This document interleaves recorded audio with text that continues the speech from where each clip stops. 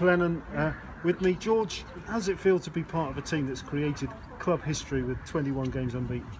Yeah, no, it's amazing to be part of it. I'm just buzzing to be because last year I was released and everything, so to come into this, it's just a nice surprise. As everyone's come at the start of the season, 16 new players, we've just shown that we can do it.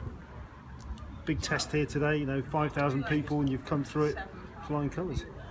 Yeah, it was a big test, and I think the nerves were a bit setting a little bit because obviously it's a big ground and the weather was honking, but now we came here and we got the job done. Really good.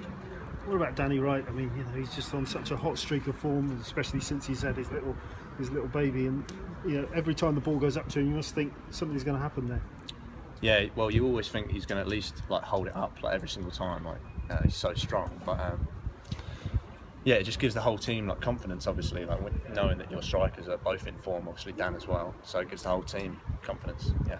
And defensively, you've been doing fantastic. 3 clean sheets in a row now, and even without the skipper, since Dan's been out, everything's been just carried on swimmingly with Cameron coming in. He's done really well as well.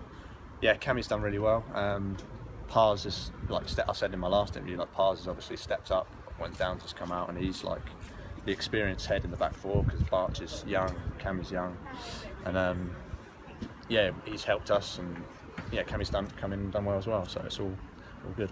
You had a big test today because you're up against some players who played at a pretty high level. Taylor Fletcher and Higdon and Norwood, they've all played at quite a decent level. But again, another clean sheet. The confidence should be going up every week. Every clean sheet you get, the confidence grows. Yeah, definitely. Well, the defensive unit is in really good form. The whole team's in really good form. But every time, if we keep a clean sheet, we're going to win the game pretty much. That's how we feel every time. So just keep keeping clean sheets. Yeah.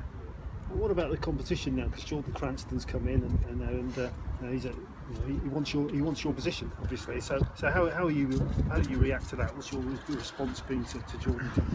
Well, there's always competition in football. Obviously, it's just something you have to deal with. But just keep playing my game. Really, there's nothing else you can do. Just keep trying to play as well as you can. It's just the same for everyone else. So, yeah. What's the manager said about the competition between the two? He just sort of said, because you played one game, then you dropped out of the team, then you came back, and you've kept your place in there today. No, he hasn't said a lot, to be fair. Obviously, Jordan's a good player as well, so it's going to be a hard one to pick every week. But it's just whoever plays has got to do their best for the team. Basically, that's the end goal, really. Yeah. And now on to another home game on Tuesday. Still got that 4-point lead. Still got that little buffer at the top. And the Gateshead at home, and they're another team on a decent run. Yeah. I think we drew with them last. Yeah, drew with them last time. So they're not a bad team. Obviously, one of their best players, Jordan, has come to us. So that's nice. And he scored against us actually. So yeah, confidence is high. Great. Thanks very much, George. Thanks.